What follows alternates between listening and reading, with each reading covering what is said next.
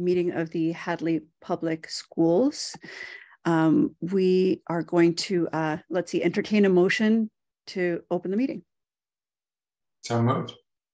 Second. All in favor? Aye. Aye. Aye. All right, great.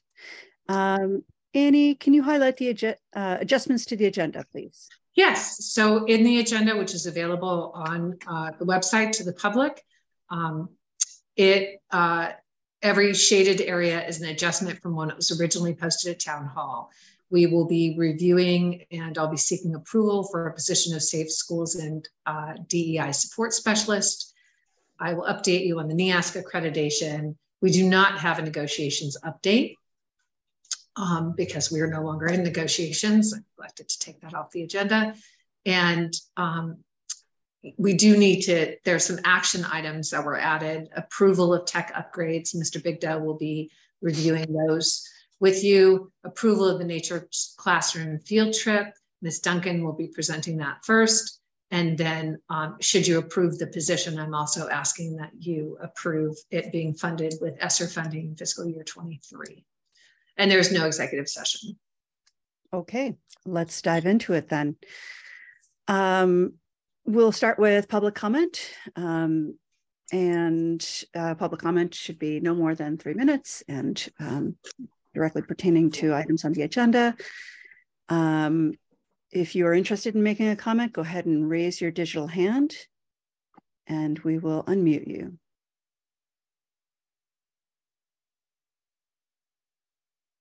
Okay, seeing none, let's proceed with the presentation and discussion items. Item A, Nature's Classroom Field Trip. Welcome, Ms. Duncan. Hi, how is everybody? Great, thank you. Great. So I would like to start to take the 7th grade back to Nature's Classroom again this year after not going for a few years. Mm-hmm. We would continue to go to the Ocean Park, Maine site. However, we did lose our original dates. So right now, the dates are for the last 3 days of school. I'm hoping we get a snow day in there, maybe 1 or 2. 2 would be perfect. So it's not the actual last 3 days of school. So Nature's Classroom is a hands-on outdoor learning experience for the kids that is a combination of team building, learning to work together, cross-curricular activities. We include science, math, civics, and English into the curriculum for the 3 days. And so is everybody familiar with Nature's Classroom? I know I presented this a few times, so I don't want to keep presenting the same thing. Does anybody have any questions? Well, helpful for the viewing public, definitely, especially those who haven't been following along. But what I think most of us, perhaps Ethan, with the exception of you, your kids are still at the elementary school. Is that right? That's right. Most of us have experienced Nature's Classroom or through our children. And I can tell you that I've not met one kid who's sad about going to Nature's Classroom. It's a much acclaimed trip and probably the longest and the most sort of the first big overnight trip in their young academic careers. You do a really great job with this, and I'm really so happy to see it come back post-COVID. I don't have any questions. I'm going to ask my colleagues if they have any questions on this. No, I think this is a reminder. Sorry. Just as a reminder for the public that the link is live in the agenda. They can read the very thorough request that Ms. Duncan, it's the exemplar of requests for a field trip that she puts together for us. So the public can see that, Ms. Duncan. Great. And even from a chaperone point of view, it was great. We had a fantastic time. Even, if the weather didn't hold out, there was plenty of things for the kids to do and learn. And I loved it. I think the kids really got a lot out of it. Yeah, like you, Humira, I've heard nothing but good things. And I know my kids had great experiences. Annie, I guess I'm just curious. I know, Susan, you mentioned this, the timing's not great. Do do you have any concerns from a broader school perspective about the timing here? I don't. I do trust Susan Duncan is a veteran teacher. The other teachers that work with her on this are also, I do trust their judgment and the principal. And I did write down that you have put in an order for 2 snow days. I'll see what I can do to accommodate you. That's not this week if any students watch this. So no, I think that I have complete faith that the teachers and principal will determine what makes the most sense in terms of time. We would just run the last week of school before Nature's Classroom as like their last week to get stuff done and with due dates and that sort of thing for makeup work. And then, you know, it could be a nice reward that they get everything done and last 3 days are at Nature's Classroom. Would be nice. And because it's 7th grade, it won't run into any kind of finals for the students. No. I just have one question. I see the Board of Trustees is covering $5,000 of the transportation cost. The estimated cost is $365. For any students that are unable to pay that, or if that's ever been an issue, is there fundraising that's done or a scholarship that's available? Any just questions along those lines? Yes, we do fundraising. We do 2 fundraisers. One that goes the overall cost of the trip, and then one that goes to individual costs that kids can raise. And some kids raise the whole cost of their trip. We also do have scholarship money that through the school that kids can apply for. Well, not really apply. They just let me know. And then I let Dr. McKenzie know like the list of students that need help. So it's really available for everyone. Anybody who wants to go can go. There's money should never be the issue that they don't go. Perfect. So now that I'm out of the loop and I no longer get hit up for fundraisers, please send me an email. And you know, I love that. Are you still doing popcorn? Oh yeah, we're doing the popcorn again. Okay. That's always Hit me popular. And they get 50% of the proceeds for that one. So that was a great fundraiser. So definitely hit me up for that. Thank you, Susan, for ensuring that it's a really great educational experience as well as an affordable one that all students can take part in. And a really big thank you to the Hopkins trustees for, again, funding a learning excursion like this. They're so valuable and we really appreciate their assistance. We really appreciate it because transportation went up like more than double. It was like triple what it was 3 years ago. It was crazy how much it went up. I was going to say that seems really expensive, but yeah. Yeah, it was really expensive. The transportation. Yeah. The program itself and the years we've done it, I think it's only gone up like $50 to $60 since wow. Which is crazy. Yeah, it's barely gone up, the actual program fee. Yeah. Benefits of Maine, rural Maine. Terrific. Well, we need a motion. Would anyone like to first a motion? I make a motion. Okay. Second. All right. All in favor? Aye. Aye. Okay. Motion passes. Thank you, Ms. Duncan. Yeah. Thanks, Ms. Duncan. Thank you. Thanks, Susan. Have a good night. Thanks for being here. All right, we're moving on to the presentation on the proposed tech and security upgrades. And we have our technology director, Steve Bigda here. Welcome, Steve. Thank you. Over to you. Okay. So the hot ticket item these days is school security. That is pretty much on the forefront of every tech director's agenda. Tonight, I bring to you a presentation about securing both our campuses in the way we're going to do that, and probably have it in a, multi-phase project form. So are you all looking at the presentation or do you want me to screen share it? We're looking at it, and for the viewing public, it's available on the on our agenda. Okay. So the company we're looking at going with is Verkada. They're about a 10-year-old startup company out of San Mateo, California. We have a designated team that works with us. They basically group it out by regions in the United States. So we've had many conversations, Chris, myself. So sorry to do this. so sorry to interrupt. I realized that sometimes when watching the recording, it's actually helpful to see the presentation. So would you mind sharing? Oh yeah, no, I can, yeah, it's here. Thank you. Everybody seeing that now? Yes, thanks. Okay. All right. So so they've been in business over 10 years. I've used a few of the cameras in my previous roles in higher education, which I've been in for like the last 25 years. So really good products, trusted platforms, scalability, things like that. So again, I've met with the principals.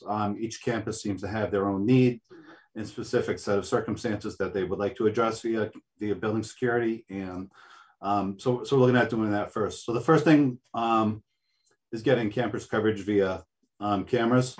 Right now, Hopkins has 1 camera and Hadley Elementary School has 4 cameras. The 4 cameras that are located at Hadley Elementary School are basically outdated and old, and they're easily hackable. So they need to come out regardless of what's happening. There's basically a bulletin saying, if you have these cameras, there's actually some money out there that you can apply for to get rid of these and get new cameras in place. So that's kind of the driving force behind this too. The main driving force is obviously the safety and security of our students and our staff and our faculty. Let's see here. So company, like I said, more about them. Basically this picture here tells you how much they can actually do through their products. They have environmental sensors, video security, access control, guest management. At bigger schools and bigger districts, that's a huge thing. And intrusion detection, which, you know, at bigger schools is also a hot ticket item. So my goal is to get all of our security into a single pane of glass, meaning, you know, we have one screen you're looking at, you get all your information from the screen. Phase 2 of this project potentially being the building access and card control for the doors, the swipe control. That way everything coincides with what the cameras see. So you get a swipe, you get a register, a swipe, you have camera documentation to back that up. So really good, you know, future scalability, things like that. Consolidated infrastructure, single user management, basically IT supported. You can basically hand out access to anyone. Obviously that'll be determined through policies. You can share a camera. So if there's a live event going on, you need to share it with public safety. You can click a link, share it with whomever. We'll also have access control set up for emergency situations, things like that. Basically the process is getting every piece of their equipment to work with every other piece of equipment. So, you know, listed here, like I said, they have cameras, they have access control, sensors. Those are the 3 things that we're mainly looking at starting with. And here you can see that you can monitor them from anywhere. It's cloud-based. The cameras themselves are built in. We're going with a 30-day retention policy. That seems to be the norm for K through 12 institutions. Obviously, the more retention you want, the more you will pay for over 30 days. If you do have an event, you can archive that and that's stored indefinitely. So if you do have an event within 30 days, you say, all right, let's take that segment, we'll archive it, and we'll have access to it. It's infinite scalability. So if you say, hey, you know, we need 3 more cameras added on, all you're basically doing is paying a license fee. You enter it into your infrastructure and boom, you have access to cameras. And again, if any of you have questions individually or you know, if you have something you see here, you certainly just stop me and I'll answer what you have. So looking at the products like this, cameras, they have indoor, outdoor, 2K, 4K, HD cameras. A lot of what we're going to choose on the exterior are going to be 2K cameras. Some of the larger areas we're going to cover with 4K. At the end of this, we have a map of where we plan on placing the cameras. Access control, again, we're going to have 2 viewing stations at each campus. So main office viewing station and principal's office viewing station. This will give everyone, you know, that's allowable access to these things. These can be turned off too. So if principal has a meeting, they don't necessarily want to see what's going on. You know, they can just black out the screen. The environmental sensors were a big necessity for the Hopkins area. Not that we don't care about air quality at the elementary school, it's just they're doing an air study there, I believe in the next year or so.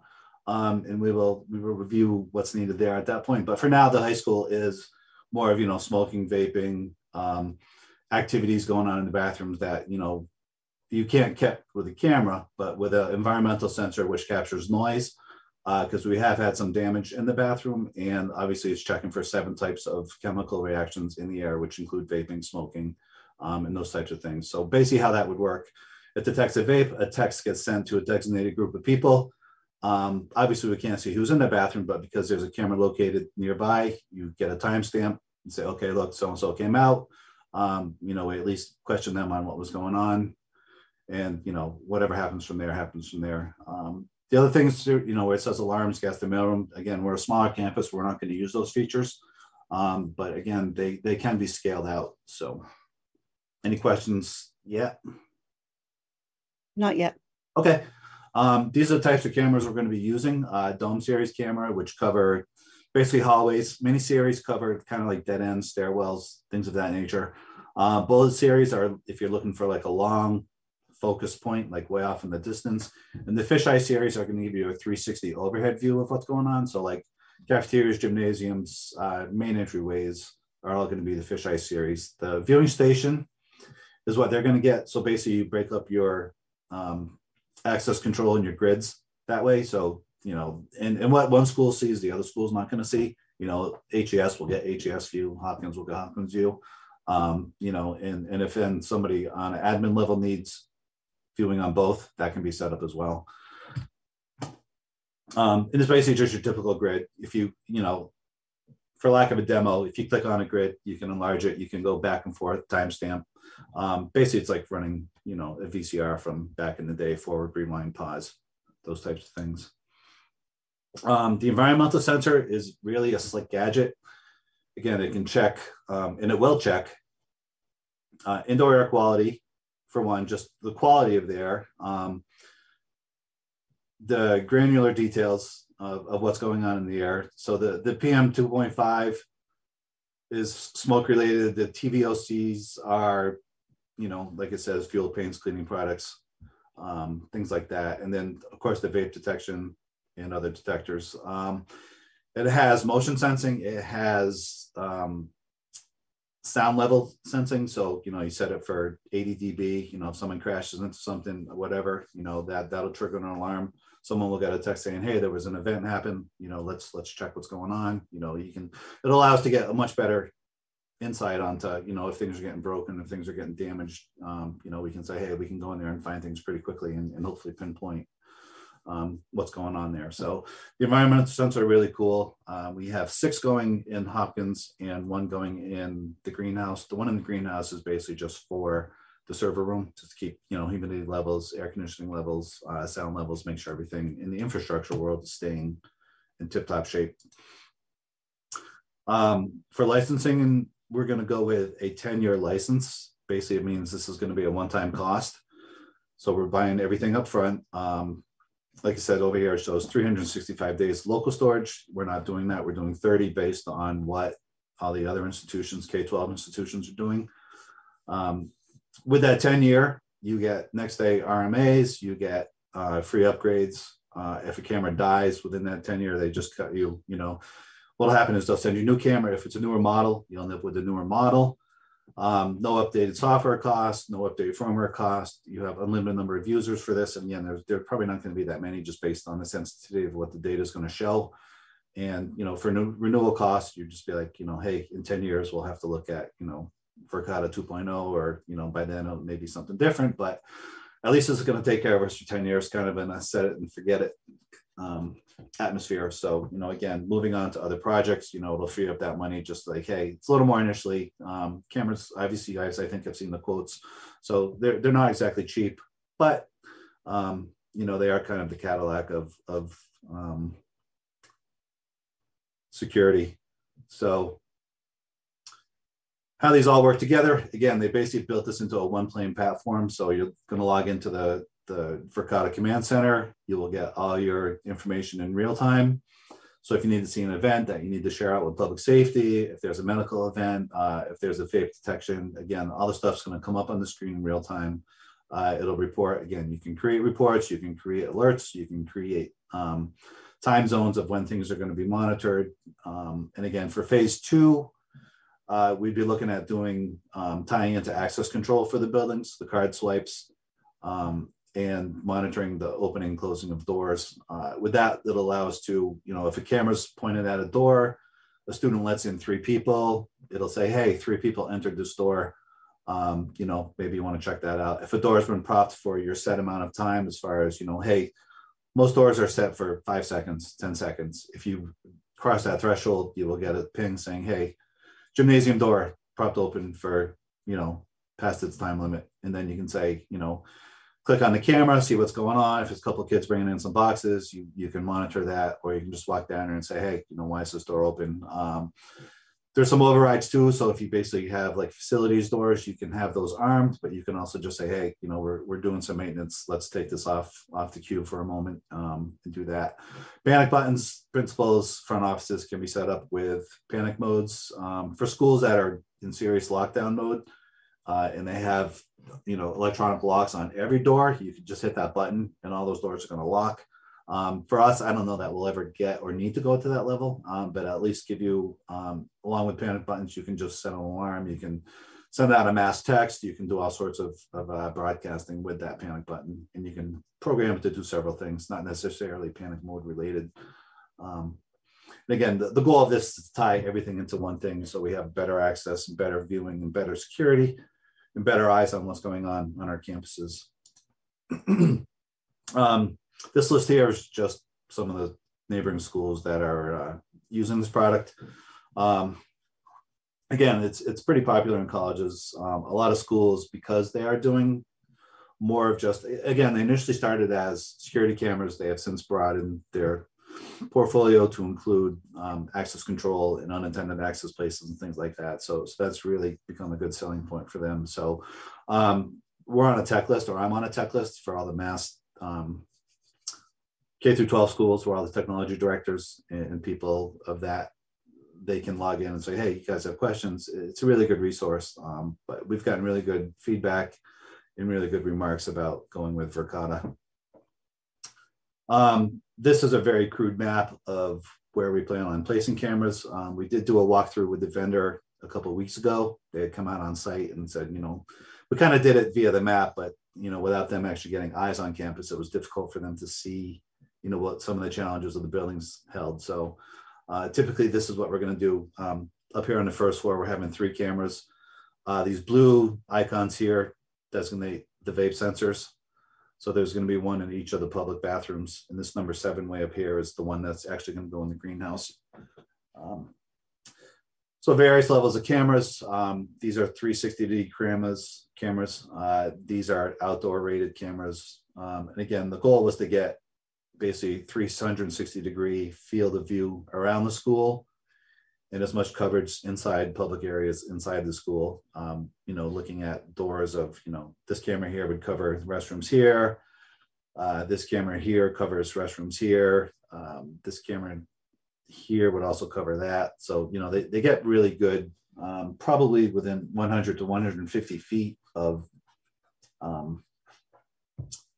recognizable imagery, depending on the quality of the camera. So if you get a 4K camera, obviously that can stretch out, and again, there's lots of factors, night, day, quality of the room, height of the camera, things like that. But essentially you're looking at least 100 feet of visibility with these cameras.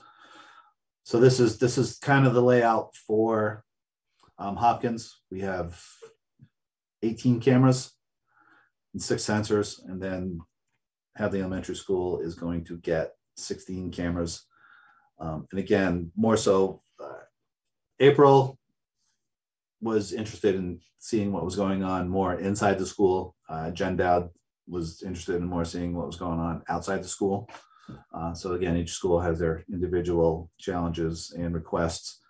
And again, not putting vape sensors and environmental sensors in the bathrooms, as they are pretty expensive. We opted not to do that for the elementary school at this time. If there becomes a need further down, and if the air study that's done later on within the year yields that, we need to have some of that. But again, it's a newer school and everything has been good so far. So we'll see, we'll address that when the time comes. so at the elementary school, it's basically just cameras at this point. So again, similar setup, entryway cameras, covering bus loading, offloading, cameras on the corners. This one here, this right down here, this number 1 camera will actually catch street traffic as well as number 2 camera. So if there's an event or an accident, entryway into the school, we'll have coverage that way. Same thing with the camera here at Hopkins.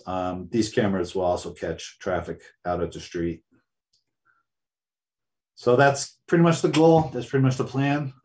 It's a good sized project. It's certainly not a cheap project. But again, with the hot ticket being, let's secure our doors. Let's have eyes on campus. Let's see what's going on. The goal is just make sure that, we are being safe and secure and at least doing the best we can to provide, a sense of security to all the folks that are part of the district. So thank you, Stephen. All I got. You're welcome. A question for you about the PDF with 2 quotes. Can you explain the difference between the 2? They're based by their quotes. Each one's a school. Okay. So I think quote number 2 in that list is. The first one's Hopkins Academy. The second. Okay. Yes. Thank you. Yes. Yeah. Okay. Very good. Thank you. Yeah. Questions from other members of the team?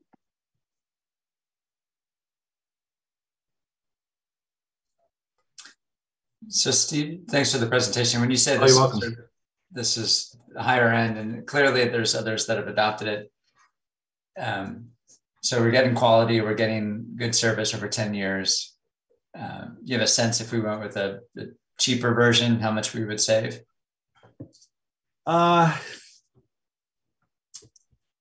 Problem with going with cheaper versions is you end up in a not a lot of them only go out 5 years. So you're going to be 5 years out and then you're going to be presented with the same problems, which, isn't necessarily a bad thing either. There's 2 schools of thought of just saying, hey, we can either dump this after 5 years saying, we're not happy with the product at all. So, 10 years is a long time to commit. But again, it's basically a committal of, we kind of own everything at that point. So, if 5 years down the road, we don't like it, again, we're not talking millions of dollars. I mean, we're not talking no dollars either. Right. But, say in 5 years, we're not happy with the product, we can start migrating somewhere else based on, income need, where the district's at financially, things like that, but, that is a good question of looking at other vendors. I really haven't found much in the way of, they're more local vendors using kind of a nationally based product. So you really don't get the expertise. You get more of a local, like, hey, we've used it before. At least, in the initial findings of trying to find a vendor who knew their products well and could support them. So, with installation, it's a different ball game, because like, well, here's what we install and here's what we like, but we're not the actual company that manufactures them. And Verkada is kind of the opposite. We manufacture the products, we sell the products, but we don't install the product. But they have a series of nationwide pre-approved contractors that are Verkada vetted, and they will follow their specs on installations. So yeah, I can. So I haven't really found a good vendor outside of these folks that will do the scalability like they will, and give us that single pane of glass of information of looking at everything that's going on in an instant, rather than like, we have one company, well, we got to go here for the cameras. All right, now we have door sensors. So now we got to call these people and deal with these people for door sensors. So, from a support standpoint, if we can get one point of contact for all our issues, it makes streamlining and getting things working, or if there's an issue, a lot easier on my end, rather than trying to call 7 different people for, what may or may not be a problem. Sure. There's also been some degree of vetting that's happened at the state level. Chris could certainly comment with more authority on this, but they are part of the state approved vendor list. So the aspect of 30B is taken care of, and in order for them to be on a pre-approved vendor list, they would have had to go through some degree of vetting in order to be selected for that. Thank you, Annie. Steve, question for you about the 11th year. We own all the equipment. It's already set up and wired. We wouldn't have necessarily the rapid support. And what would we lose at that time if we didn't sign up for another period of time? The 11th year, we would not end up, well, again, I mean,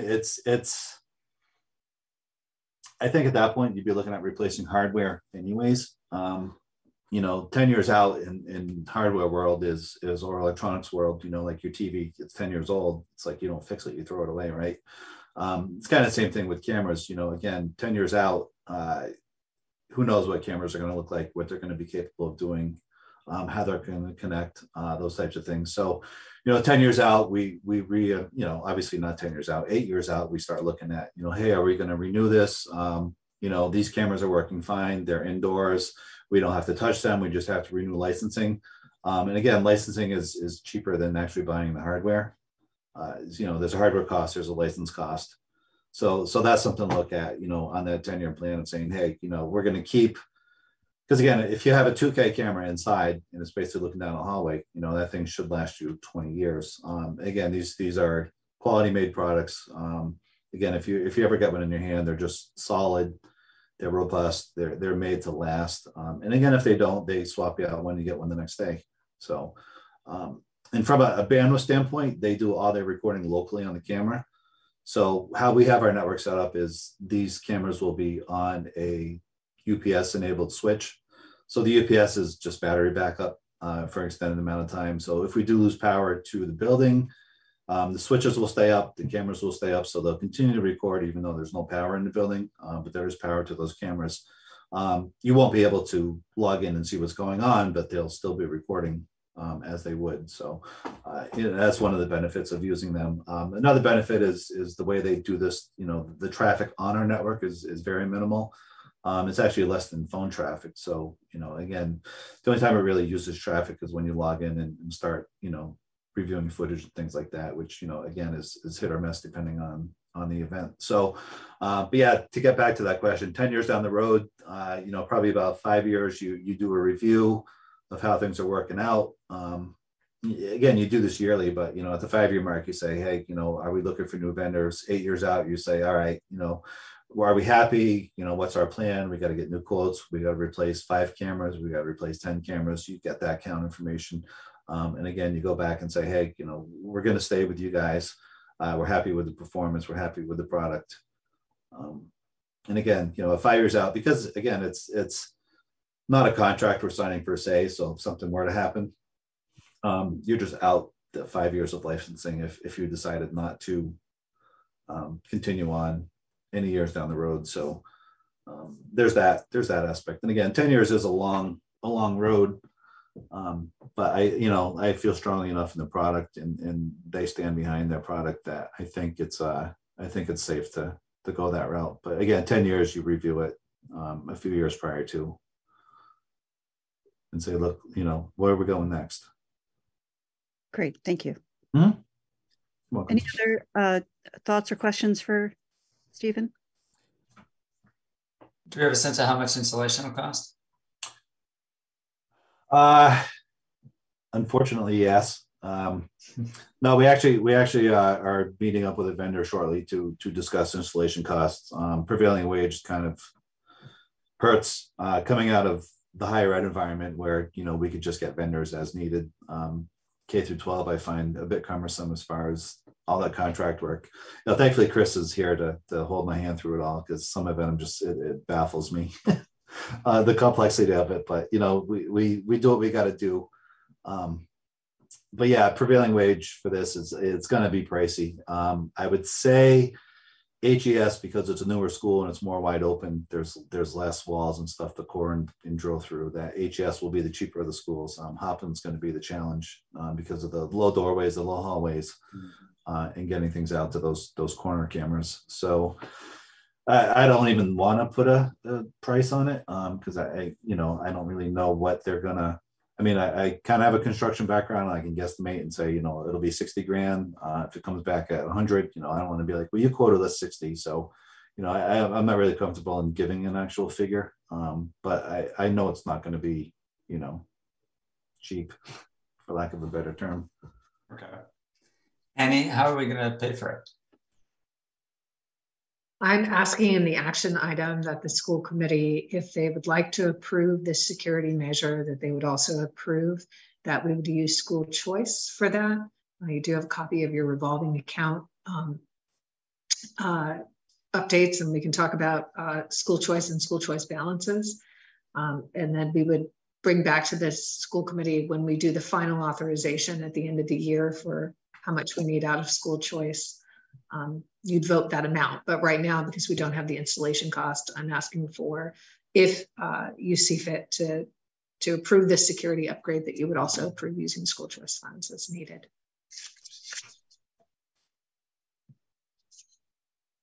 Annie, does it make sense to wait to see what the installation costs are going to be in order to get a total project cost that we can review and then approve? So the quote is good for the quote. You see there are discounts on the quote. So the quote is essentially good until right after this meeting, until tomorrow. And I think that in terms of installation, I guess at the end of the day, the decision that we need to make is that the installation, yes, it will be prevailing wage, but we'll also, on the installation, in accordance with 30B, go out to bid and get the lowest responsive and responsible who can do the work. And I don't know that,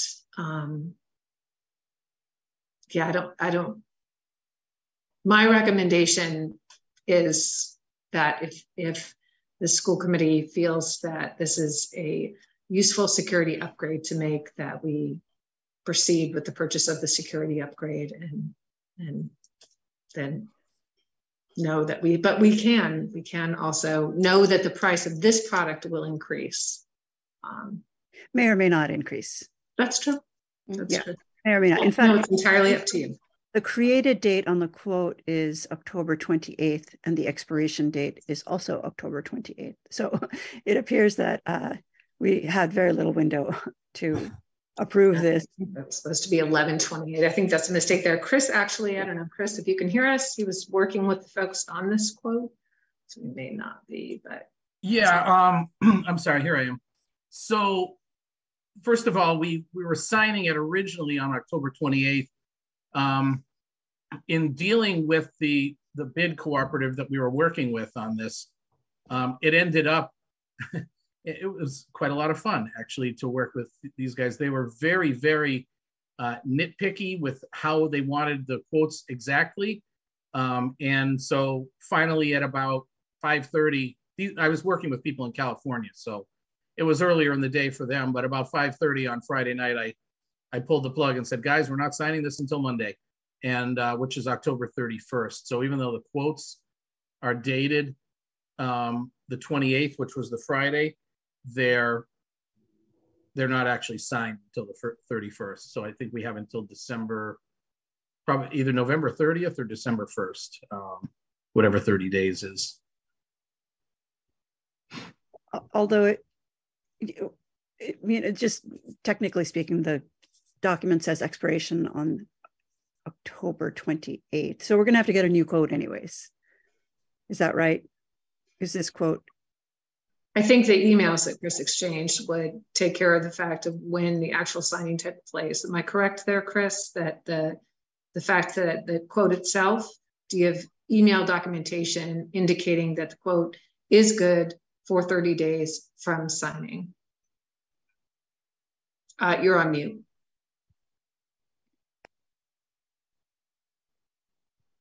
Sorry, I was hoping you could read my lips. Yeah, that's correct. I'm sorry, I was trying to pull up the copy of it that I have as well, just to see if I have the signed versions here. Let's see. While you're looking that up, any other comments from other school committee members on moving on securing technology without knowing how much it'll cost to install, or whether we should wait and look at the whole picture? Thoughts?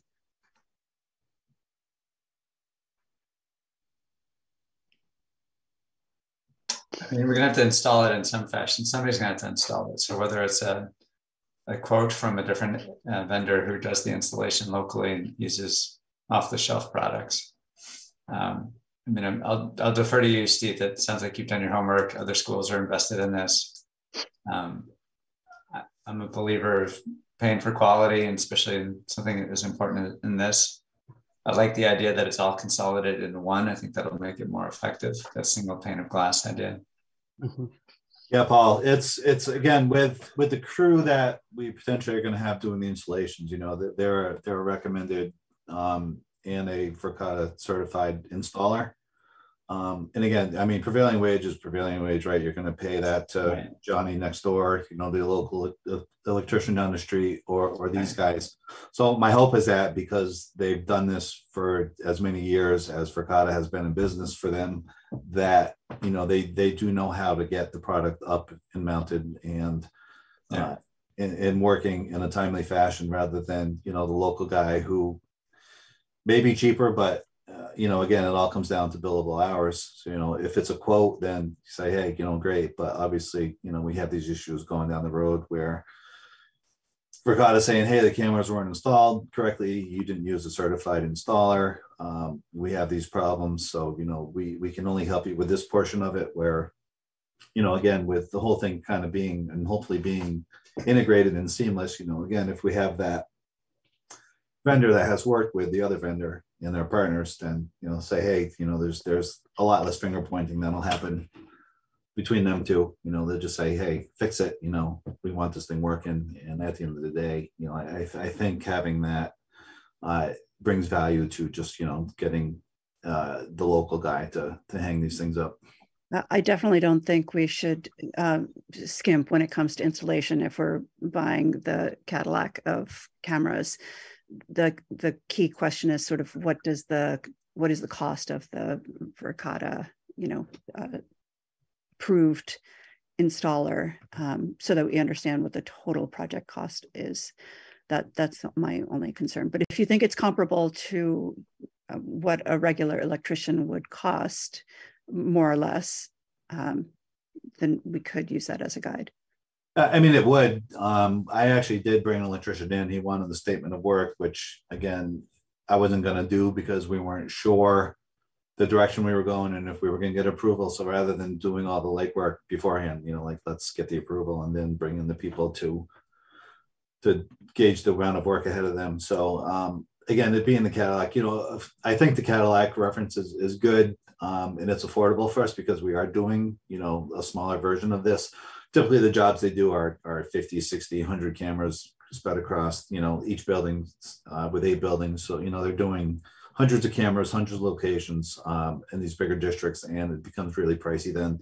I think that's kind of the joy of us being smaller, is that, we have a fair amount of cameras, but we're not over the top with them. So we're not spending all these money on cameras we don't need, or we have 7 locations that, like, hey, it was good at $100,000, but now at $400,000 just for cameras, it's like, well, pump the brakes. Let's go down to Walmart and just get the cameras off the shelf because that's what's affordable. So, money is, again, they're not cheap, but they do have excellent value, and they do have very easy user interface. I mean, it's just the ability to get things done in this thing, and if you need to spec out an incident, you just click that camera, go through the timeline, highlight 2 things with your click archive, and that thing's saved. And then for that point, you can email it, save it, and do whatever you need to do with it. So a lot comes with that price of just ease of use. Set it, forget it. You're covered for 10 years, 9 years out. A camera, one of your outside cameras gets struck by lightning, or it gets rain, inside it gets damp, it gets damaged, they're sending you a new one. So, I mean, that's the joy of a 10-year lease is well, it's not a lease, but 10-year ownership with 10-year warranty is that, you're not going to find that on other manufacturers' products as well. So I have a quick comment and then I'll turn it over to you, Chris. I see your hand. Annie, I think what I'd want to see happen as we, approach our 5-year timeline, and certainly as we go through, years 1 through 5, that we're tracking the sort of like the utility of the tools, what kinds of benefits have come from the use of it from a safety standpoint, as well as just general improvement in education standpoint. I think that's going to be really important to determining whether to continue to invest further down the line and also to defend such a sizable expense. Chris. I just wanted to mention a couple of things. The first being with the cameras, we had added one a couple of years ago at HES, excuse me, just because the camera they had wasn't giving any kind of a picture that they could actually recognize who was at the door when you ring the doorbell. If I remember correctly, that was around $2,500. That was for one. And it was I think it was a standard def camera because that's all we have, I think, at this point in time.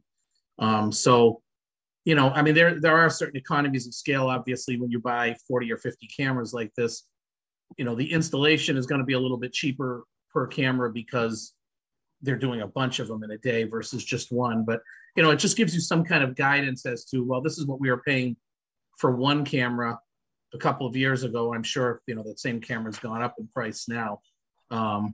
And the other thing was just, with the install, Steve mentioned prevailing wage, and that is correct. Whether we bring in, say, our own electrician or anyone, every time we bring in a vendor, they have to be, we go out for a prevailing wage rate and we have to follow that. So any vendor that we go out to bid for will follow the same prevailing wage rate, regardless of who it is. So just a little heads up for you guys. That's all to kind of let you know how it works. Good point. Good point. Thank you. Yep. Christine. I was just curious about, so again, what is the timeline on this that we're looking at? When for installation or for, well, again, it hinges on approval of the project, and then basically hinges on the availability of vendors to come out, quote the installation costs. Getting the product isn't a challenge at all. They've taken measures pre-COVID to make sure that they have stock, and they have guaranteed stock of every camera we need, every mount we need. So availability of the product is not an issue. Right now, it's just finding a vendor that is capable of doing the work, that is hopefully Verkada certified and has availability of, again, my timeline is sooner the better, based on approvals. So ideally, I think in initial discussions with vendors, we're looking at probably a Christmas break kind of start time for this. Again, we don't, coming from higher ed where projects, have to be done yesterday, the scalability here or the logistics in K through 12, I tend to run faster than the projects do. So, which is fine. I'm figuring that out too, as I tread my way through here. So, but for me, any project I can get off the ground and get going sooner. Again, you end up buying the product. I think they give you about a 30-day window. We can get an extension on the licensing options. So if we get approval, they can give us up to 90 days deferral on the licensing start time. So basically we get all the hardware. Licensing would be deferred 90 days, meaning, 90 days from the time of purchase, we would have to get these things installed and working. And I think that timeline fits okay with vendors that I've spoken with about getting on site and getting the job started. So once everything's started, you call the company back, say, hey, everything's up and running. You can activate those licenses, or as cameras are installed, you activate those licenses. And then hopefully within that 90-day window, you are now have all your licenses activated, and the countdown starts from 10 years from that point, not 10 years from when you actually sign on the dotted line.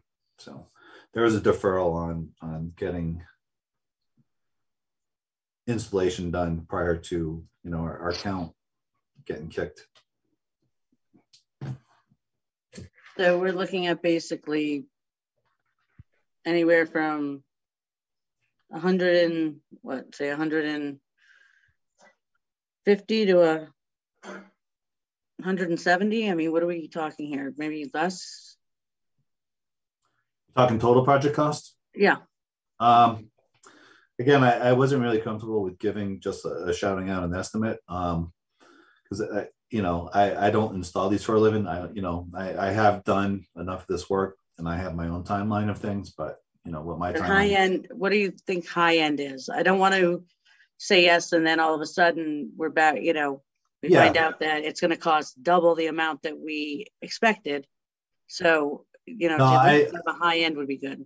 I would think, I would guesstimate that the installation costs would not exceed the cost of the cameras. So 150, approximately. Yeah. Okay. And I think that's being on the high side. Again, just initial conversations. HES school is going to go quick. You know, everything's kind of wide open. Speaking with the principals, they did say that, you know, they would allow installations to happen during school hours if, you know, if the vendor is on such a schedule that we have to start, you know, not during a break or something like that. You know, they would allow work to be done during working hours, you know, with the exception of, you know, drilling and things would be kept to a minimum, or during bell times, things like that. So the principals were eager to get this going as well, and are willing to work around schedules of installers to make this happen. And again, we don't want to, you know, have X amount of dollars sitting in boxes for months on end, because at a point you start paying those licensing costs. Very good. Well. Mm-hmm. Thank you.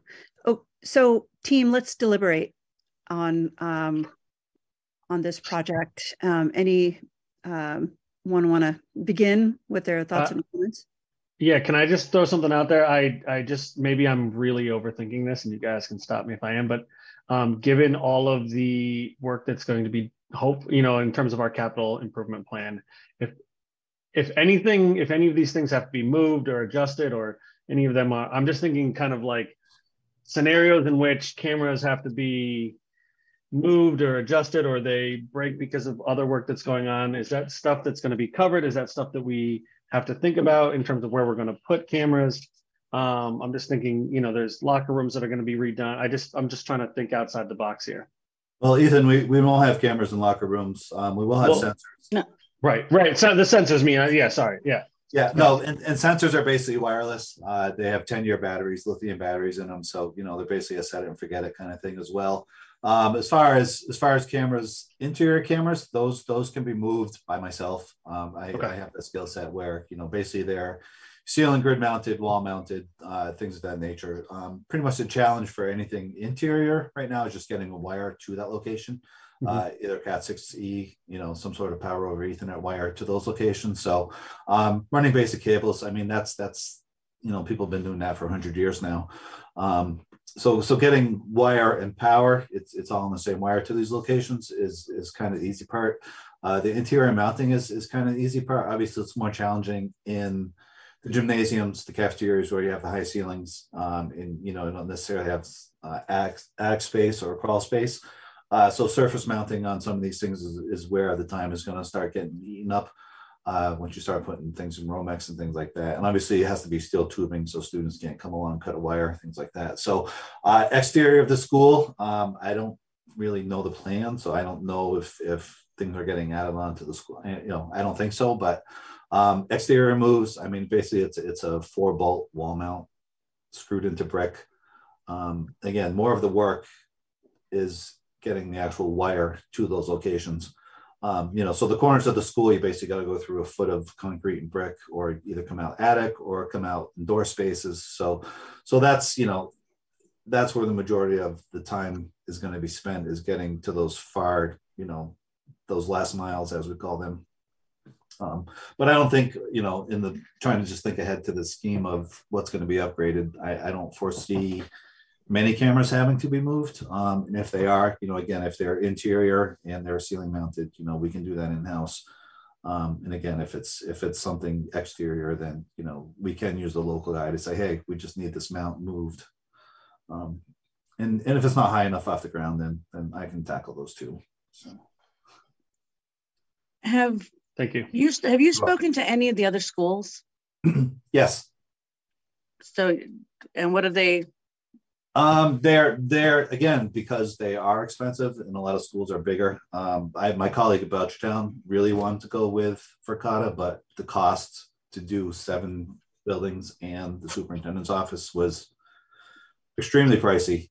So they opted to go with more of a homegrown solution, which he groaned about, because he wants simplicity, as again, being the one guy who runs IT here, I don't want something that's constantly breaking down saying, hey, camera number 3 is out or camera 8 is out. We just want things to work, ideally in life, that's all we want. Right. Now, have you spoken to any who have this, such as Mahar? Mahar is about the same building. Monarch's basically just a reseller for Verkada. So Monarch, you can basically just forget them. There's kind of like the middle. Sorry, Steve, the school district. She's talking about the school district. Yeah. School district has the system as a customer. Oh, Monarch does? Mahar. But that's what it says. Oh, Mahar. Oh, no, I haven't reached out to them exactly. But again, I have used this product in higher ed. I have spoken to some of the other districts via email on, basically it's a listserv. So people just ask questions and people give comments. So I haven't had direct conversations with an actual district using it. I can certainly reach out and get some more feedback, but from the limited use I have in higher ed and from the feedback I've gotten on the listserv, everyone is like, hey, if you can get them and if you can afford them, then that's the way to go.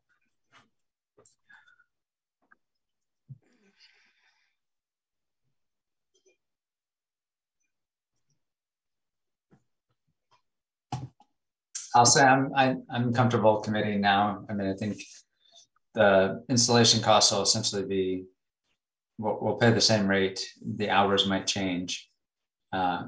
So that to me is essentially a wash between products. And if, Steve, it sounds like you've done your homework, I can see the compelling argument to have the good products for our 2 schools, right? And yeah, again, for me, Paul, it's I want to do, and again, it was the same in higher ed, if we're putting something forward to the customer, which in this case is our students, and not so much security. That's more of just for everyone, but I like to put out the best product I can, whether it's a projector, whether it's a security camera, and if it's affordable, which, I think it is.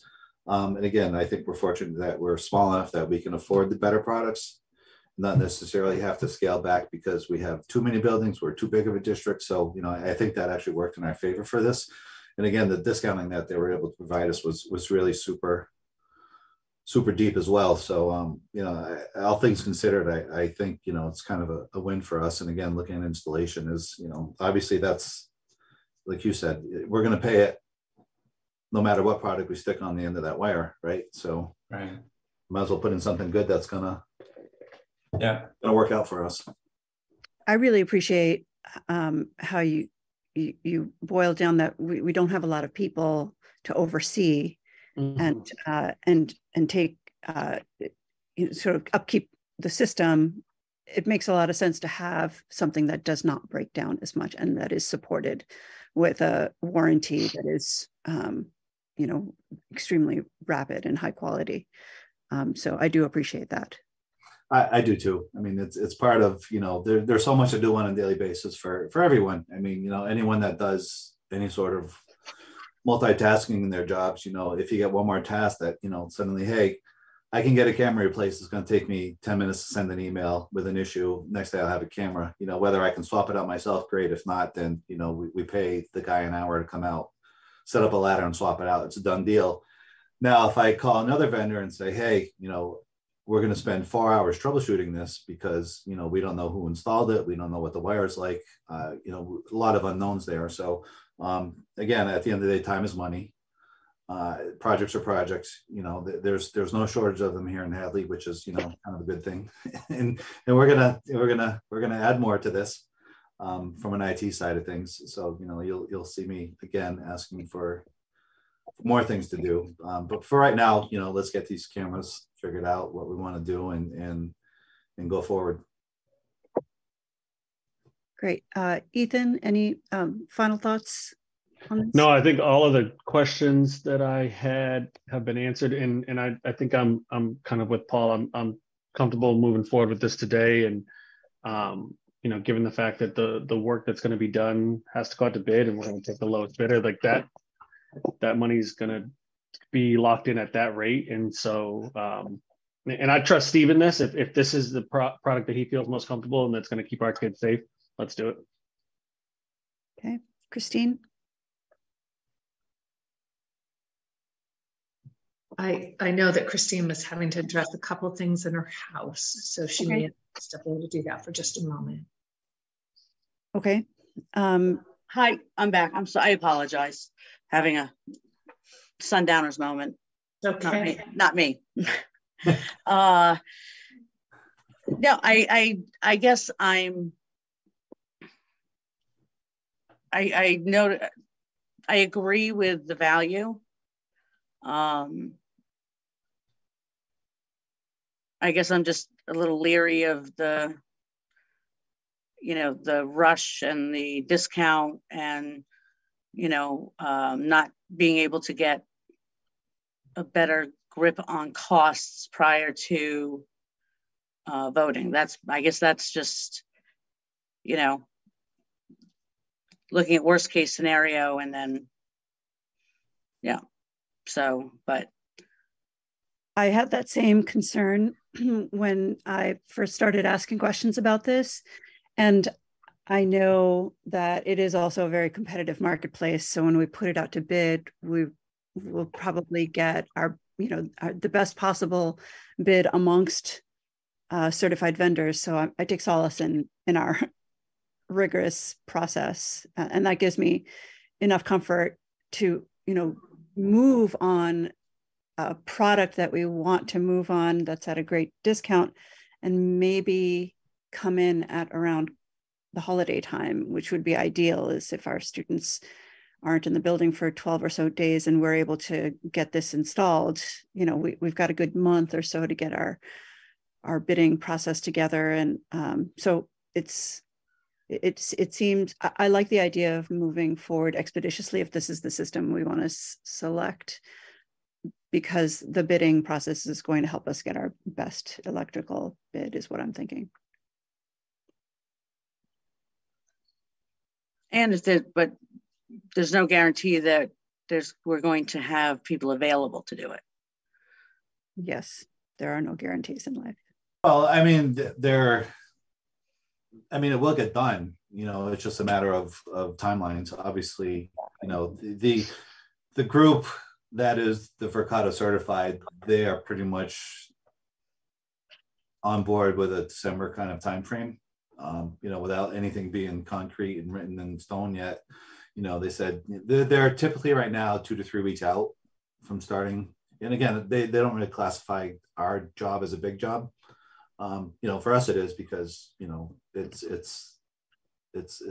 good size. But, you know, like I said, if they're doing 10 buildings in a district or 20 buildings, like Worcester Schools, for example, my friend just worked there. They have 57 buildings. So, you know, by way of comparison, you know, we have 3. So it's pretty easy. So scalability, you know, they look at us and say, you know, this is a pretty simple job, aside from the actual getting that last mile wire out there. So, but they did state that they're, you know, from signing 2 to 3 weeks out from that point. Thank you, Stephen. Any final comments on deliberation before we take a vote on this? Christine, Ethan, Paul? Just thinking, Christine, what would help address your concerns, do you think? getting another quote, or? I guess that's, for me, that you know, only seeing one quote makes it harder for me to Sure. grasp whether or not this is a good deal, whether or not, you know, this is actually my brother-in-law's area of expertise. And he does this for a living. So, you know, I don't know. I guess I would have to see more about whether or not this is a good deal, but that's just me. I'm, you know, you're telling me that this is a good deal for a camera, but I don't know what it's in comparison to. So that's just, I guess that's just me being sort of more of a visual kind. I need to see, you know, things to compare it to. That's all. I think Chris alluded to the fact that, you know, he did do that camera for standard quality back X amount of years ago, and it was essentially $2,500 for that camera, and that's for one. We're paying, I don't have the quote open up in front of me, but you know, cameras range from $1,200 to $2,400, I believe, and I think the environmental sensors are probably the priciest options at close to, I believe, $3,000 for those.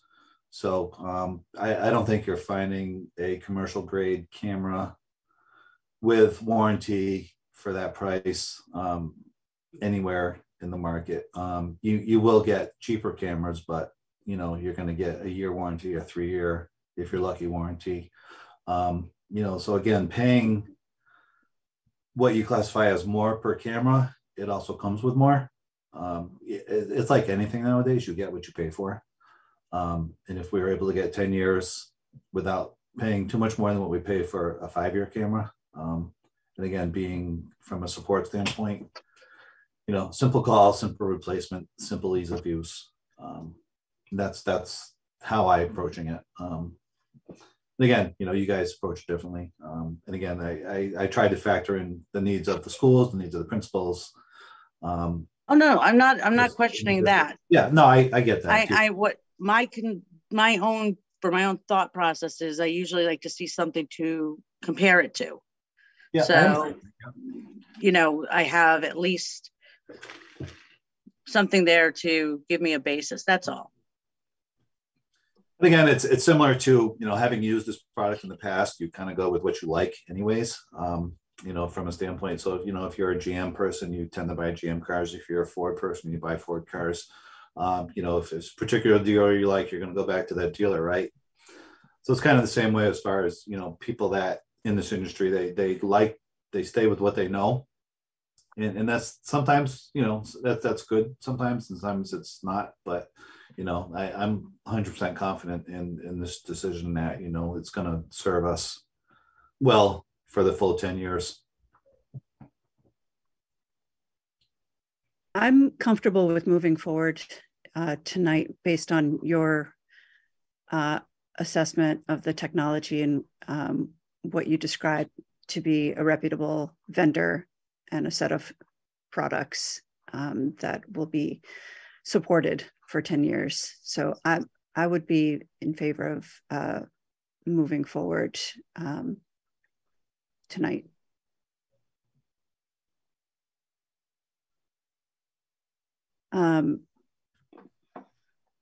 Do we want to entertain a vote?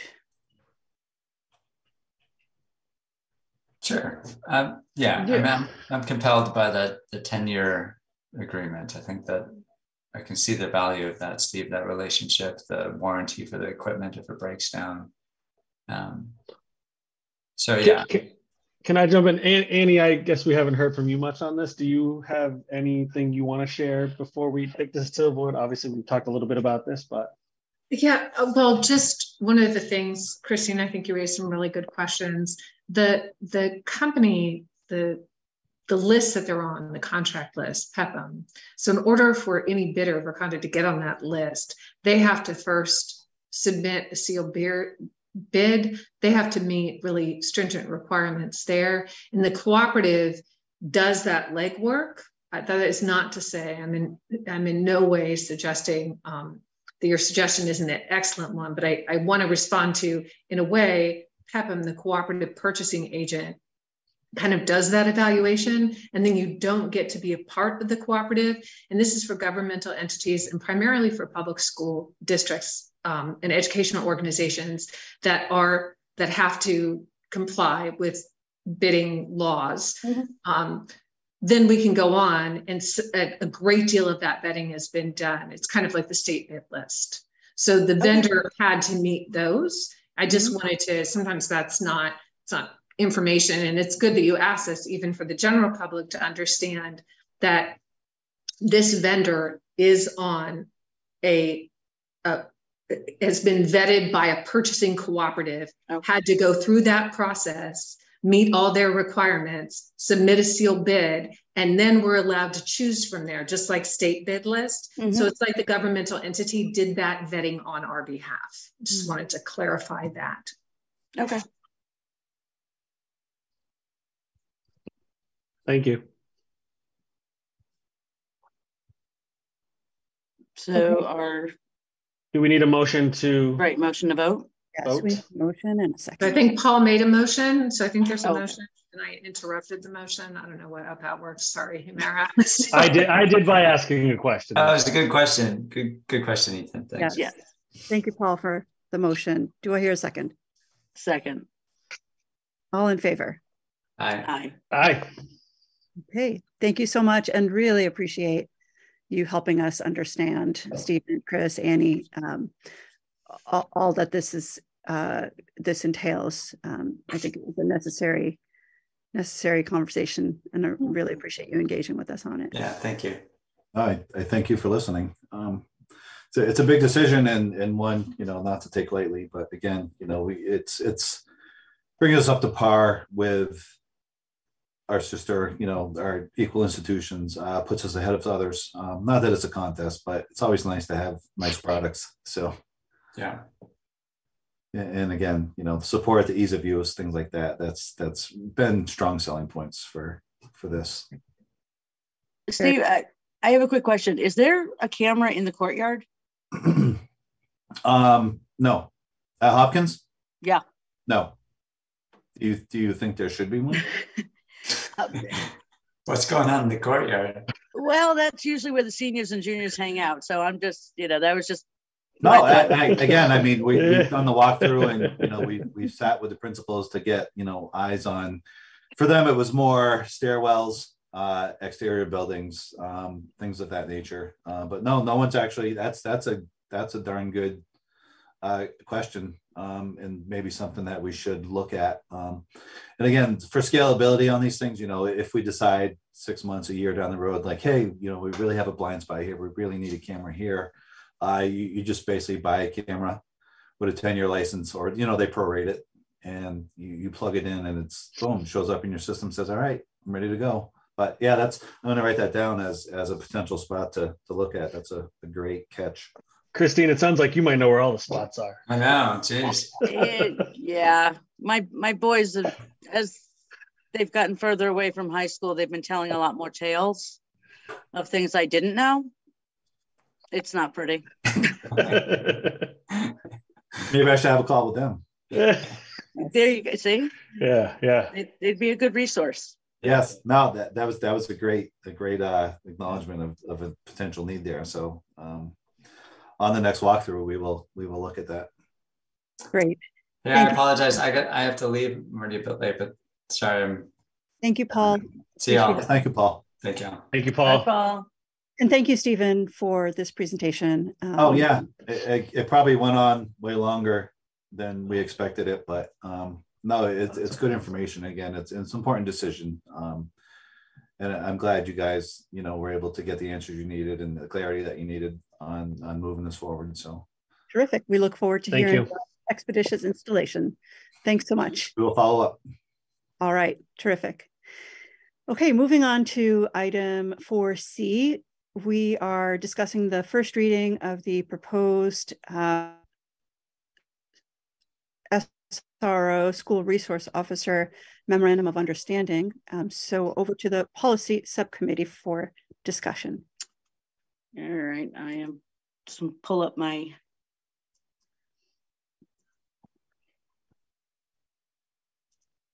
All right. I just pulled up the proposed one. So essentially the new agreement or proposal, I should say,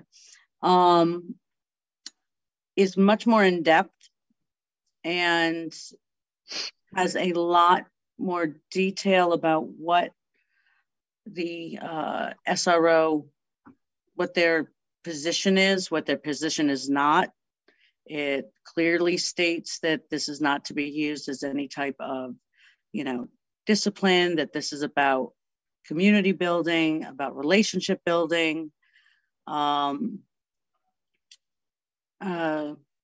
trying to get over to the other side. If you take a look at the old agreement, this is much more in depth.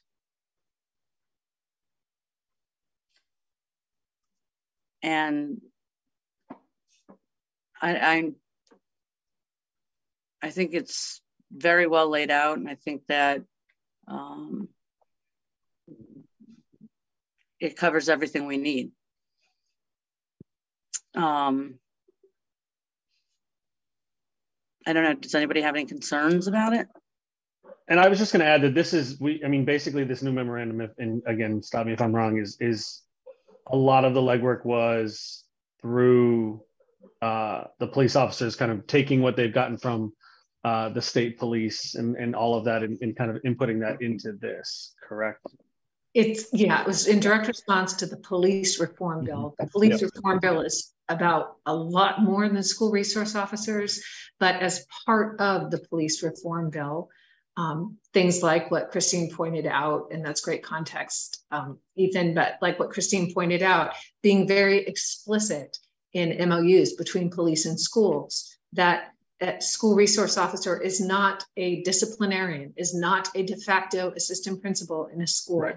It lays out very explicitly the kinds of training that we expect SROs to have, training in cultural proficiency, training in nonviolent response, training in de-escalation and positive behavioral interventions and supports. So you are correct, this is all stems from the police reform bill, and then the Mass Association of School Superintendents, their legal counsel, the legal counsel for the school committee also looked at the proposed and recommended adopting the proposed MOU because it does align with the expectations in that police reform bill. Right.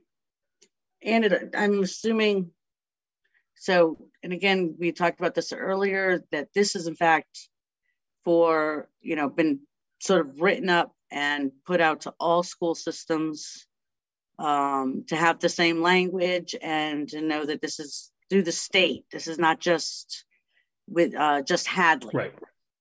That this covers correct. All possible situations so that, you know, and again, the training, I can tell you just from, you know, everything that we spoke to Officer Romano about and what I've learned on my own from someone who's been through it is the training for the SROs is really intense and they learn a lot, and it's I think it's a program that's going to work out very well, and they're continuously learning.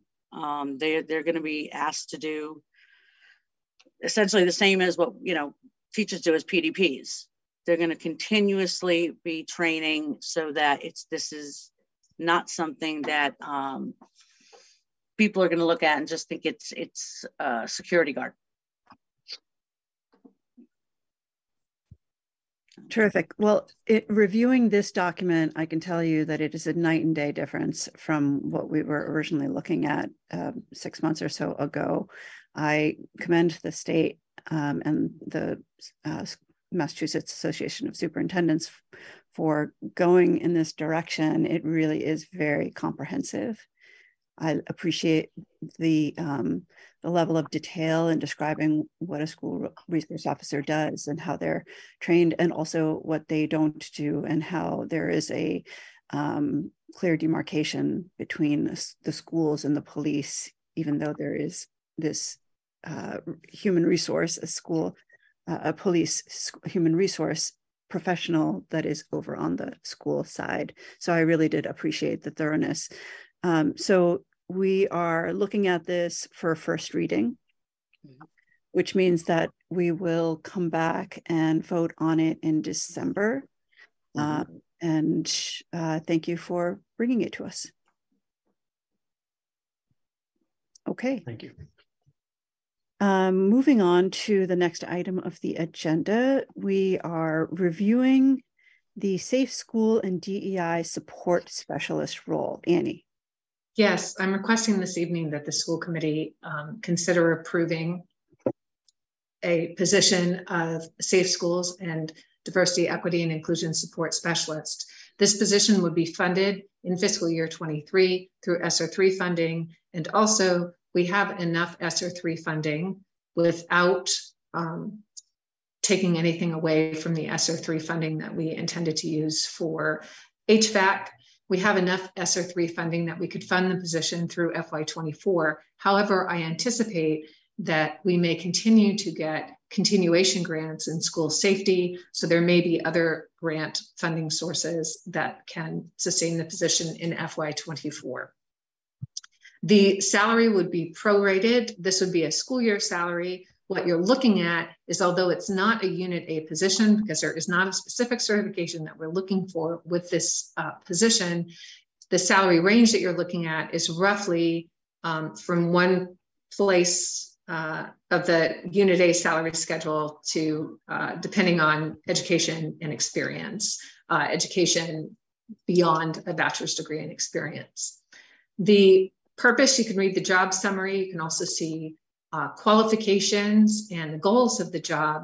But really, this is a way to have someone who can assist us in moving forward our goals around school safety, a culture of belonging, diversity, equity, and inclusion. So some specific examples of that could be responding to events where students need help mediating conflict. This individual would be at the lead of getting restorative justice implemented in concert with the building principals. And we are looking for someone who would respond to times when students are frustrated, may have conflict, or may be experiencing dysregulation or other things, that we can respond in a way that is considered trauma-informed. So we're meeting the whole person, helping them to improve their behavior and supporting people. And you'll also see, as part of this role is designed to work with families and not just students, and try to understand if families are having experiences in our system that are not the kind of experiences that we want them to have, that this individual is somebody outside of kind of the building administration and the superintendent that families can go to and talk to about concerns that they might have, if there are factors that they think may be contributing to a struggle that their child may be having in school. I welcome any questions. Again, requesting that this position, if it were approved, we would post for this position. We would hire a qualified applicant, and we would pay for the position through ESSER 3 funding in fiscal year 23. Very good, Annie, for presenting this. And I think you and I had spoken about a year ago about similar positions that were DEI coach in nature and might span both buildings. Can you just mention, will this be a position that spans both buildings? Yes, yes, it will. Yeah, it will. Okay. I will say that some of, what we're seeing is that Hopkins may see a little bit more support, but that's may need additional support. But that we're seeing that across middle schools and high schools right now, post-pandemic. So yes, it is it's district-wide, it is for both buildings, but it is likely that that Hopkins and the students in Hopkins would require more support at this time. Very good, thank you. Christine. So does this have any overlap with what Michelle's doing? Excellent question. It's complementary, but not exactly overlap. So Michelle's position example, what Michelle is doing with social emotional learning and multi-tiered systems of supports. So she's making sure that all of our systems stay up and running. So all of the universal screening, facilitating data meetings. Michelle works a great deal directly with staff. She does go into classrooms and she models the implementation of the social and emotional learning curriculum. She's also the lead on 2 of our grants, the mental health grant and our Safe and Supportive Schools grant. She does a lot of work directly with adults. This isn't to say that this person would not also support teachers in the building. This is also someone who works a lot more directly with students and families. So trying to bring in kind of student and family voice of, yes, there may be some things that we need to address, that can we look at, you know, the experiences that my family or my child is having, what might be contributing to that. So think a little bit more directed at students. Michelle does model, coach, go in and show lessons, but she does more working with teachers directly and setting up day-to-days, the schedules for MTSS, interpreting the data with the teachers, making determinations about groupings for students, progress monitoring, and that's academic screenings and also our behavioral health screenings. So that's kind of a distinction, but definitely complementary, right? It's complementary. The slight distinction would be this is a bit more student facing. Great, thank you. Wonderful question. Ethan, any comments or questions? No questions. I think this is a great position, a great opportunity for our school system to become more inclusive and also to hopefully gain a little bit more better understanding of our community, our families, our students. So I'm really excited about this. As am I. Agreed. This needs a vote. So do I hear a motion to approve? Is anyone else having? You froze for a minute, but you're back. You're back. But maybe so not. You're still frozen now. So if your internet is struggling, Christine, you might want to turn your camera off. That could help. Keep your voice on and turn your camera off. And that could help if your internet's going in and out. And unmute. Unmute. There we go. Okay. All of a sudden, everybody just disappeared. All right. So do I hear a motion to approve this position? Motion to approve. Second. All in favor? Aye. Aye. Terrific. Motion passes. Thank you very much. You're very welcome. Okay, we are moving on to the next item of our agenda, slowly and steadily. The fiscal year 24 budget timeline. Annie. Chris and I will provide a local contribution request to the town on December 16th. The local contribution request is a portion of the budget, a significant portion, about 80%. It's not all of the budget. The town will not receive a line like a more in-depth budget prior to the school committee, but we will be sending that number over to them. Chris and I have not had a chance to finalize some of our numbers. Know that although the town, as always, is very generous and they have said, please ask for the budget that you need, we are also very mindful that the town has a lot of departments and a lot of responsibilities. So as we've demonstrated historically, we will make sure that that request is responsive to our needs, but also a responsible request. And then we will bring that to you in December. But I just wanted to let you know that that local contribution request is due to the town by December 16th, and we'll have it to them by that time. Thank you, Annie and Chris. We look forward to seeing your recommendation in December. Moving on to the next item, we have the NEASC accreditation update. Annie. Yes, the Hopkins Academy is no longer on warning status. I've linked in the letter.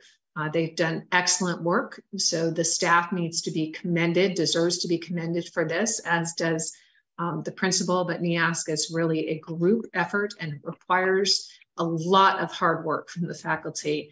And so you can see the commission cites all the things that it's positive, that it's pleased to hear about at Hopkins Academy. And there is a long list there. And that is, again, joint effort of the teachers at Hopkins, the staff at Hopkins, and the administration. So I just wanted the school committee to know that that is our status update, and we will be going back for accreditation. Oh, goodness gracious. Time, right? Yeah, soon, in 2028. 10 years time, 10 years time. Yes. Congratulations to you and to the faculty and leadership at Hopkins. This was no easy feat. It's been a long time in the making, and it's so nice to get an all clear. So thank you. Thanks. They did great work. Yeah, and I don't Miss Pip was a part of this. Oh, yeah. Miss Pip was a part of this. She knows. So thank you, Miss Pip. Thank you. I don't miss it. I miss the kids. All right. Well, moving on to the next item of our agenda, we are on to the business manager's report. Chris. Okay, so I have two reports for you tonight. The first is the expense report. Just a couple of items I need to point out to you, because I would imagine there might be some concern if you're looking at a few of the lines, especially on page 6 of the report. Excuse me. We have special ed tuitions that are over budget. One line by 30,000, another one by 171,000. And I would imagine people are saying, yikes. But really, it's just that DESE has been very slow in approving the grants. The special ed 240 grant that we get is 170,000 alone. And we also budgeted to use 175,000 in circuit breaker money, which none of these expenses have been transferred yet. So we'll actually wipe out that deficit as soon as the 240 grant is approved. And it's not a question of if it will be, just when they'll actually get to approve it. So, you know, as soon as we do that, I will transfer the expenses over, and we'll be looking much better then. That's good news. And also I have a question for that kind of cash flow situation. Is it the town that is carrying the weight of that until that comes in? That's a very good question, actually. The answer to that is, it's, I guess, kind of yes and no. Yes, they kind of are, but because we have, you know, if you look at the revolving accounts report, for example, we've got all of that money that's sitting there, you know, essentially in the town coffers as backup, you know, so that the town doesn't actually go into a negative balance with their accounts, waiting for this grant money to come in. So, no, we're still fine as far as that goes, but that's a good question. Very good. Thank you. Mm-hmm. And on to the next document. That would be the revolving accounts report. So again, a couple of items I wanted to point out. The first is the lunch account that we didn't get any of this year's deposits until November, $32,000. So rather than showing that big drop from 154 down to 110, we're actually 154 down to about 142.5. So it's not nearly as big a drop as what it looks like on that report. And the other item just to point out is the student activity account. You see there was a big increase in the month of October. We have that Washington, D.C. trip, and the check was written for that check a few days after the end of the month. So it's not reflected in that balance, but it was more or less just the money went in and the money went out a couple of days after the end of the month. So you'll see that balance come down, obviously, when I do the November 30th balances for you. And just, you know, the school choice balance, this is why we felt comfortable for the camera system in the schools, because we have a pretty healthy balance in that account. So I don't know if anyone has any questions on the revolving accounts. No questions on my end. No questions. Okay, and the grant report that I typically have for you by now, again, just with the slowness of the grant approvals, we're going to have a bunch of expense transfers over to them once they get approved, but essentially what I'd be showing you now is just a couple of grants on a page that we still haven't had any expenses for. So I would assume by the time we have our next meeting, these will be approved and I'll be able to report on them. Nothing to worry about, right? Absolutely nothing. Nope. Okay, terrific. Thank you, Chris. Okay, thank you. Thank you. Moving on to school committee reports and discussion items, finance. I did a sanity check with Annie earlier this week and said there hasn't been a finance committee meeting since I began on this task, right? And she was like, no, I assure you, if there has, they've been meeting without me. So still no finance meeting or tri-board meeting. Tara was going to go to a CES meeting, and when she's back next month, we'll find out how it went. I'll also ask her to forward on any executive director reports that she receives. Those are chock full of updates, and we can get our hands on those. Policy, Ethan. Yes, Christine and I have begun exploring the exciting world of school committee policies. We looked at what looks like 13 earlier today, maybe 14 if we count staff transportation. And we will continue to do that throughout the year as we kind of examine all the policies within the committee. And as you have recommended changes, you'll modify and bring those to us for first and Absolutely. second. Yep. Terrific. Thank you for staying on top of that. I was a part of the team many years ago that undertook a review of policies that hadn't been touched in, I want to say, like 10 years time. It was a big lift. And so it's really nice, Annie, that you keep us just going through them and just making sure that we never get into that situation again. No problem. Appreciate you guys doing it. Yeah. On to fields. We had Paul. We don't know. I can tell you quite quickly that, as Chris knows, he's reached out to Carlos in order to get information about putting together a bid for the fields. We did hear from the Community Preservation Committee today from Mary Thayer. Chris has the information on how to submit bills. And I don't know if Carlos got back to you. Your cat got back to you. This cat just loves to be on camera, I guess. He invades the Ware School Committee meetings too in the same way. Carlos did get back to me this afternoon. And it looks basically like we are probably in total a couple of months out of being able to go out to bid. He said it looks like January. They still have some Conservation Commission items that they just have to wait for approval on. And he expected to go out to bid in January and have the bidding opened in February and name the winning vendor after that. So, he did say that would put us in pretty good timing for starting the project as soon as school gets out, like we did last time. So we're looking good with that. He's aware at least that the money has been approved and, the timeline we're looking to have. Great. Terrific. And for those who may not have been at town meeting and have not heard, we had our warrant article for the fields approved by the town. We're very appreciative and just so thrilled to be able to move forward with the final phase of the project. And thank you for everyone who worked to get out the vote and advocate for this important project to be completed. Really appreciate your support. And finally, we have item E, capital. Christine. Nothing to report. Nothing will be happening until spring. So. Okay, very good. Thank you. Moving on to item 7, announcements. I don't see Joyce on the line, but do any of my school committee colleagues have any announcements to make? No. No, not at this time. Okay, very good.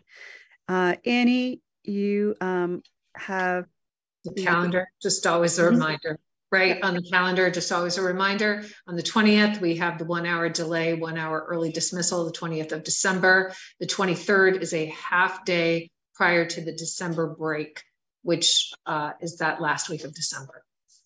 Terrific. Annie, just a quick word on how the late dismissals or the later start is going and the shared busing situation between Hopkins Academy and Hadley Elementary.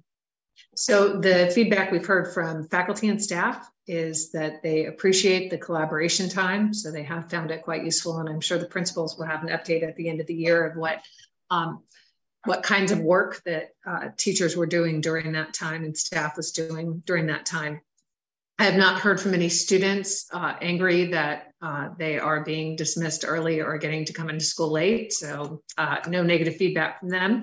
And in terms of transportation, the single tier, which means everybody being picked up at once, we have had some glitches. For example, the first time we did it, a driver, completely understandable, when things are new, driver did a route in reverse and we had to say, oh, okay, we got to do it the other way. So we have had some glitches. It is hard at this point to tell if those are entirely single tier or they're meaning having all the children on the bus together, or are these glitches happening for other unrelated reasons, like not doing the route sheet as it's printed, or we've also had some issues with absenteeism, and that's because sickness is still a big thing, right? Colds and flus and COVID. So we'll keep our eye on it. And I will say that we have not had, one of the concerns that parents understandably raised was, will there be issues with behavior if we're mixing older and younger children? So that concern, we haven't seen anything like that. So that hasn't been an issue. It's just getting the routes and the times. And this was kind of a test to see if and probably when the state passes the legislation around a later start time for high school, what options we might have at the district in transportation that could potentially A, reduce cost, and B, allow us to share staff better. So we'll keep paying attention to how it's going. Very promising. Thank you for keeping us abreast of that. Mm-hmm. Okay, moving on to action items. Do I have a motion to approve the minutes of October 24th? I make a motion. Do I hear a second? Seconded. All in favor? Aye. Aye. Motion passes. Do I have a motion to approve the executive session minutes of October 24th? So moved. Oh, second. All in favor? Aye. Aye. Right, motion passes. Next, we have the approval of the warrants for October 2022. Do I hear a motion? So moved. Second. All in favor? Aye. Aye. Terrific. We've already voted on and approved the tech upgrades. And part of that was, did we authorize the use of school choice funding? I don't recall. I don't recall if you did either because we recorded it, but I didn't write down a first and a second here. I think we might have voted on the installation of the tech upgrades themselves, perhaps not the use of school choice funding part of it. To be safe, it might make sense. That'd be great. Thank you. Do I hear a motion to utilize school choice funding to cover the tech upgrades that we heard about this evening? So moved. Do I hear a Seconded. All in favor? Aye. Aye. Aye. All right. We've already approved the Nature's Classroom field trip, and we've already approved the new Safe Schools and DEI support specialist job description, as well as the use of ESSER funding fiscal year 23. The next meeting dates. So the fourth Monday falls around the time of the holidays. And there's only 3 of us on the line. So there's 2 others to factor in. That Monday is actually fine for me. It's the Monday after Christmas. I think it's going to be a pretty short meeting. The other thing is we could start earlier. If it's around the holidays and people have time off, we could potentially start at 1 or, 9 in the morning? I'm open to it. Yeah. I know, Annie, you have a conflict the Monday prior, which is usually what we start looking at. Yeah, I do have a conflict the Monday prior, but if people were looking, if they wanted to stay out of that last week, I can't, I can do the evening of Wednesday, the 21st. I can do the evening of the 22nd. I don't imagine anybody wants to meet on a Friday, so I could do Wednesday or Thursday. Well, anytime I work for you, but I assume most of you all are at work. So that's what I said, anytime on the 22nd or 21st or 22nd. So Annie, can you do a calendar? Yeah, I sure will. Pull all of us and see what works best between the 21st, 22nd, or the 26th, especially looking at alternate times on the 26th. That might allow us to be up an evening. Sure thing. Happy to. Okay. Perfect. Okay. Do I hear a motion to adjourn this meeting? So moved. Second. All in favor? Aye. Aye. Thank you. Thank you, everyone. Thank you, everybody.